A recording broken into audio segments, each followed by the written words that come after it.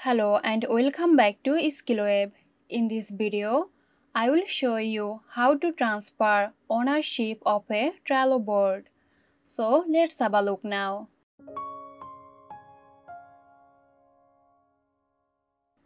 At first open Trello and navigate to the board for which you want to change ownership. Click here to view the members. Click on icon and then click on Add to Workspace as admin. This will add the new member as an admin.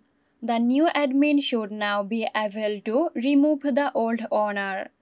The new admin can click on the old owner's avatar and select Remove from Board to transfer ownership. So that's it. Hope you found this tutorial helpful. Stay tuned for more helpful videos here at SkillWeb. This video is sponsored by Zerosoft. Zerosoft offers graphic design, UI UX design, digital marketing and web development. Elevate your brand with Zerosoft today. For more details, check the description box.